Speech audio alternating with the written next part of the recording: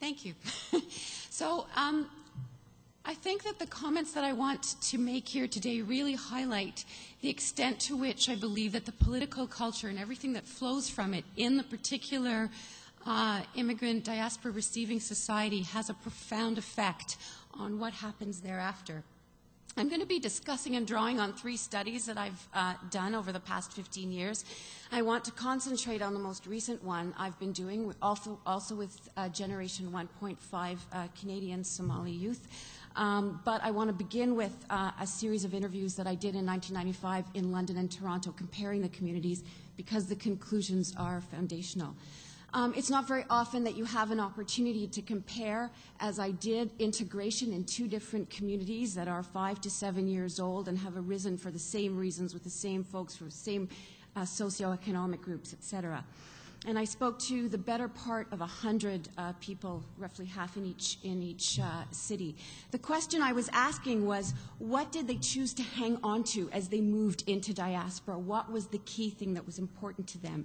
And in both cities, the answer resoundingly was religion. But it's important to recognize that it was not more of what they had done before. This was a movement led overwhelmingly by women. And for 2 reasons. The first is that everybody who moved into the diaspora was traumatized. They had seen terrible things happen to people. They had experienced terrible things themselves. And for many people described to me how, many women described how in those 5 daily prayers, that was the only time that there was solace and peace in a sort of respite from what they were dealing with emotionally. But most importantly, they were terrified to lose their children. If I heard that phrase once, I heard it 100 times. Lose their children to an alien religion, or worse than that, more frighteningly than that, no religion. So they needed to be able to tell them what it was to be Somali, what it was to be Muslim, and first they had to articulate that for themselves. They didn't trust the Islamists. There were small Islamist groups that had begun as political dissidents in Somalia and had moved into various Arab countries before coming, and North African countries before coming to the West.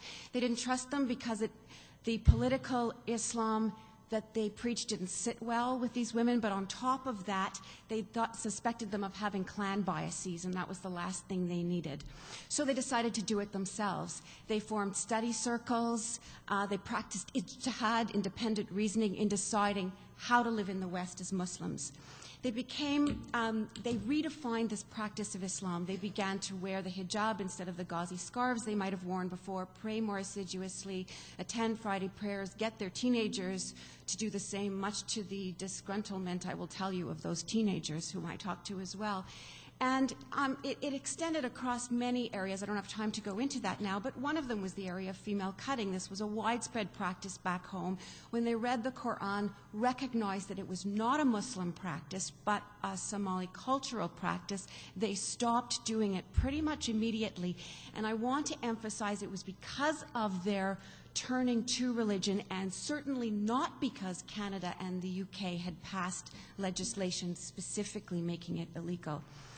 So these things were happening in both cities, but it quickly became apparent to me that there were major differences in how they were being expressed.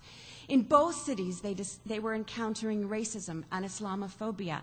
But in Toronto, person after person said to me, you know, there is a space for me to be both Somali and Canadian. Being Somali and Canadian, they're not a contradiction. And being Somali is one way of being Canadian. But in the UK, again and again I was hearing, if you live here for, people were saying that if you live here for 10 generations, you are never going to be British and you're never really going to belong. And these had profound repercussions for how these things affected them. So, for instance, when a woman in Toronto wore the jilbab, the long hijab, or the hijab, she would say, I'm expressing my Somaliness. Whereas a London woman would tend to tell me, when I put this on and I go downtown on Oxford Street, I'm basically saying, screw you. Who the hell are you to tell me that I'm not as good as you, that I can't live here, that I can't belong here? So a real sense of anger in the UK that wasn't here. had other repercussions as well, but the real red flag for me was in the different sense of connection to society. In Canada, I was hearing things like a real concern about politics. Who's going to be elected? Who's going to be more interested in my interests? Who's going to take me more seriously? I had a number of people say, I need to learn French now. Why do you need to learn French? Because I've already learned English, and French is another, Canada's other official language. It's really important. In the UK, I was hearing, I don't care what goes on in politics. It's not going to make any difference to me. A real sense of alienation and separation from the wider community. And fast forward, 15 years later, those cracks have become a chasm. While I haven't done formal research on this, every time I talk to a community leader who comes to Canada, they're astonished at the differences. When young people that I talk to go to the UK to visit relatives, they come back and say, oh my gosh, you can't believe the difference. It's like they're not integrated over there, and they use that wording. Just a brief note from interviews I did with women in Regent Park 10 years later. Integration is continuing. Regent Park, of course, is a social housing project in Toronto. Women living there were terrified of the violence. This is why they left Somalia. They didn't want to take their kids into it. They described being Canadian as as allying with other moms from different ethnic and religious backgrounds, something they once upon a time would never have seen themselves doing to keep their kids safe, to protect them. And there were huge changes that they described in parenting styles. I talked to my kids, I never used to do that, etc. So the Somali youth that I've been talking to are also Generation 1.5, born back home, but for the most part, almost all of them arrived in Canada before they started school. So they were socialized in Canada. And I've asked them the 3 questions that you see here.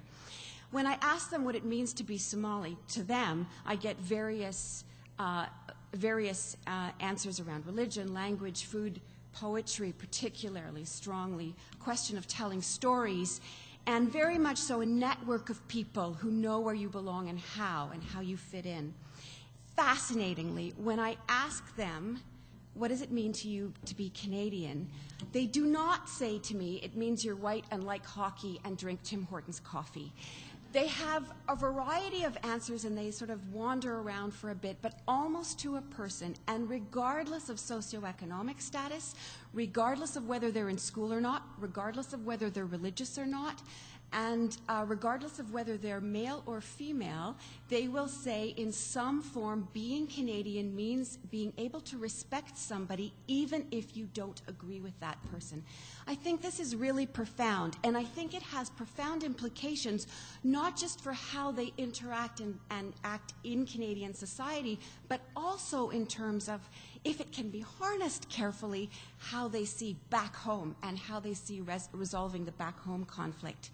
This does not mean, however, that everything is perfect. These kids encounter huge barriers based on class, racism, and/or Islamophobia.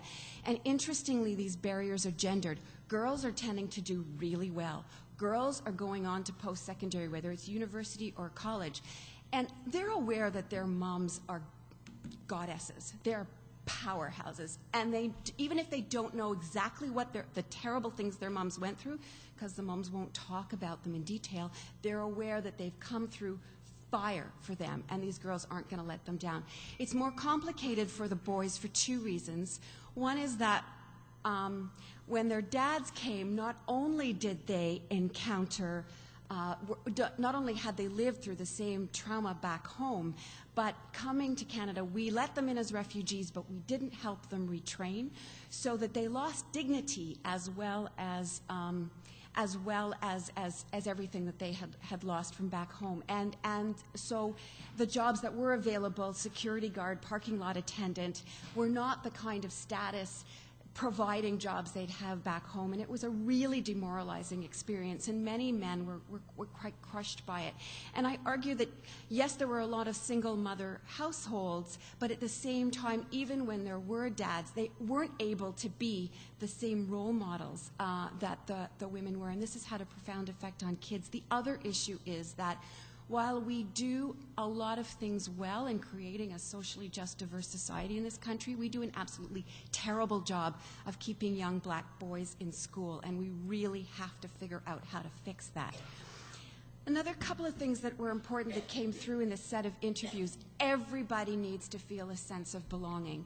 Identity is a big concern for anyone who's diasporic, and I don't care if back home is Scotland or England or Ireland or France or Pakistan or Somalia. We all need to feel a sense of connection to back home as well as to here. It's kind of what grounds us, and inherently there is nothing wrong with that. There is nothing problematic in it. It's what being diasporic is all about, providing that you also feel that you belong in the adoptive society. We also all want to live meaningful lives. We want to feel we can make a difference, and whether that's within our families or our communities here or in the wider society that we're in now or back home, we want to feel that we can do that. And so we need to be able to have the tools to be able to do that. There have been a handful of young Somali men who've got trapped in what I call the misguided romanticism of radicalism in the guise of al-Shabaab. And there have been others who've decided that they can make it rich, which is another way of finding acceptance by, becoming drug mules for some gang in Fort McMurray. Both of them have had tragic consequences. I don't think that it needs to be the beginning of a trend, but I think we have to realize that they're manifestations of ways that we as the wider society have actually failed young Somali boys in not being able to engage them and not being able to deal with all the issues that Steve was talking about. There is a clear lesson that runs through this. Belonging to the adoptive home is going to be enhanced enormously when that home is inclusive and when, critically, the barriers are eradicated to complete participation, and I mean complete participation, in economic, political, and social spheres. In Canada, the Somali community is not inclined to embrace extremism in any form. Somali parents went through hell getting their kids out of that violent place, and the last thing they want is for any one of their kids to go back there into that inferno. But we can help them and support them by making sure that we do eradicate whatever barriers stand in their way. And if you come to the roundtable, I do have all kinds of ideas about how to go about doing this. Policy implications, again, best way to ensure that newcomers are connected is to eradicate these barriers and to recognize that integration is not a question of asking people to get rid of old loyalties and only embrace their new country. That's just not how people work. It is a question of weaving, and it is a question of understanding that that weaving takes time and is in fact a bargain and a trust relationship between folks who are coming and the wider society that's embracing them. Newcomers will tend to be more respectful if they themselves feel respected. And this is the kind of critical takeaway here. I think we need to understand what we are doing well, and I think we need to articulate it more clearly, if anything. We need to go way beyond tolerance. I don't know anybody who wants to be tolerated, and I don't think that you do either. This is the notion of tolerance is something that drives my students, and not just the Somalis, but all my second-generation students, round the bend. They don't want to be tolerated. They want to be accepted for who they are and for the good things that they bring, and in return, they will open up and accept. I think we need to articulate what we're doing in as wise a way as the Somali youth I've been interviewing, and I think ultimately we need to take away and remember as policymakers and practitioners that we need, if anything, more inclusion, not less. And I have one last thing to say. A note to David Cameron, and this is actually borrowing from the Princess Bride here. I don't think that word means what you think it does. Multiculturalism, you've never tried it. And it doesn't actually mean bringing people in, leaving them alone, ignoring them. It means bringing down the barriers to participation. It's the only way you can create socially just, diverse societies, and that is the safest way to protect against radicalization and other social problems. Thank you.